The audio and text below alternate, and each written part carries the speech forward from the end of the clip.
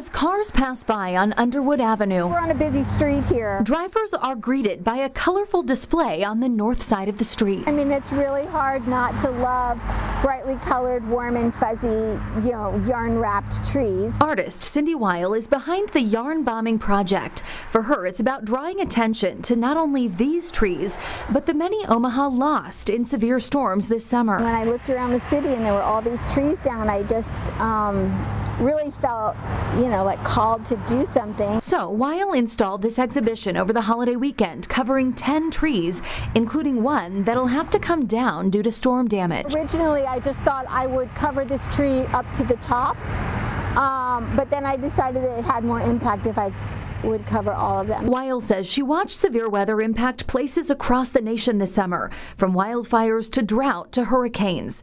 She wanted to acknowledge Nebraska's own weather events. For me, it was worth pointing out and remembering that we have our own place in this kind of climate change continuum, recognizing that that it's real and that there's something that we could all be doing about it is important to me, and hopefully people will, at a minimum, think about, honor, and appreciate the trees in Omaha. Weil notes the long history of tree planting in Nebraska, the home of Arbor Day. Whether it be time or money, she hopes this colorful call to action will motivate people to contribute in any way they can. Let's plant more trees in Omaha. Alexandra Stone, KETV, Newswatch 7.